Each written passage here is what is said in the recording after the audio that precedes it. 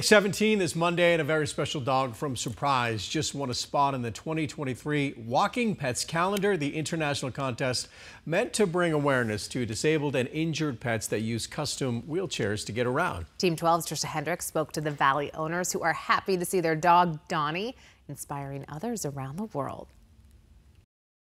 He loved to play ball, he loved to run. This is 9-year-old Donnie, a Belgian Malinois German Shepherd mix from Surprise, Arizona. We always said that he was like a person. His pet parents, David and Kayla Comas, got him when he was just a puppy. He gave me the curl in between my legs and kind of pushed his head up, and I kind of did one of these to his neck. And the rest was history. David took Donnie home, a pup that ended up becoming an important part of their life. Donnie even helped David, a Marine Corps veteran, through some challenging times. I wasn't used to that civilian life, and Donnie came in and kind of helped me out with that. Years later, Donnie was diagnosed with degenerative myelopathy, a mobility condition that impacted his hind legs. Started showing signs about 8 years old. He became paralyzed. But with the help of his Walkin' Wheels wheelchair, I tried it with him, and I helped him and encouraged him. By day 5, he was running for that ball. Donnie got around just fine. Those wheels gave us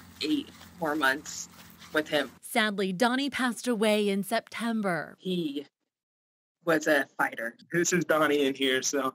But Donnie's story of perseverance through the tough times lives on. Recently, Donnie won a spot in the 2023 Walkin Pets Calendar. He gets kind of live on in people's homes when the calendar. And through his post on his Instagram page. Although Donnie was restricted to certain mobility, it didn't stop his mentality that he would have had if he wasn't in the wheels. A life lesson we can all learn from.